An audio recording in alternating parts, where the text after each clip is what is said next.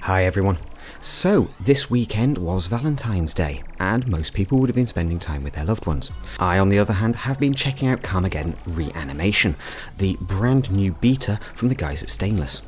Now, this particular beta release is known as the Valentine's Day Massacre, and they've made it as a free open beta for every single person to play. You can head onto Steam, you can download this, and you can see what you think. Now, if you are not aware, this is a reimagination of the Carmageddon game by the original developers, bringing back all of what we loved from the Carmageddon franchise and getting rid of everything we hated. But being a beta, and I have to stress, this is very beta. Okay, this isn't like those big AAA games where they say it's a beta and actually it's just an extended demo. This is actually a beta, lots of stuff isn't working properly, loads and loads of bugs, and the engine is very unoptimized at the moment. But there's a lot of fun to be had here, with a great variety of different courses, as well as obviously those cars, those all-important mayhem machines. Now, the developers have done a really good job at capturing the spirit of Carmageddon with this new release, but I am slightly concerned that this new engine they've put together between the alpha and the beta, it's feeling rather console-ish, and I kind of wasn't expecting that. The actual alpha engine they were using, to me, felt a lot better than what we've currently got in this beta.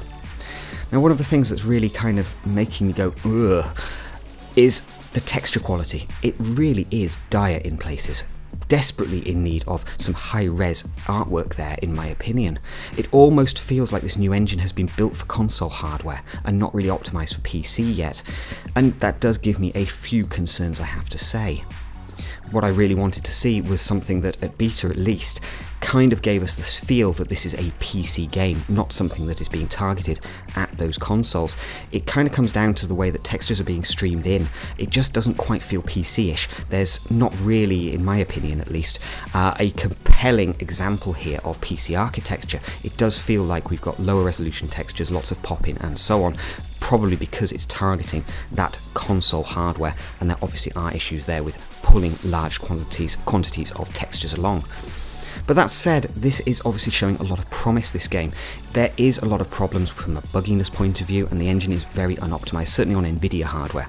Now, one of the things that a few other people have mentioned to me, and I noticed this myself, is at the moment the game does feel very CPU bound. It's literally like we're hitting bottleneck after bottleneck after bottleneck.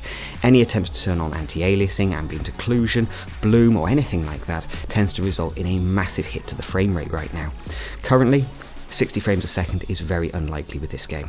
In fact, we really do seem to be seeing that this game wants to push it down to the 30 frames a second. That's where it's happiest, and again, that makes me think that this is probably a console engine, as it were, or targeted towards consoles first, which is a bit of a shame, really. You know, I have a great love for the guys at Stainless, having been one of the original beta testers and reviewers of the original Carmageddon, and I do hope that I'm wrong on this one, and actually what we're just seeing here is an engine that is in need of that optimization and targeting for PC hardware, and basically at the moment they're kind of just playing it safe. But time will tell with that one. Carmageddon will very likely come to consoles, that's almost not in any doubt. It's a game that works best on controllers, and always has.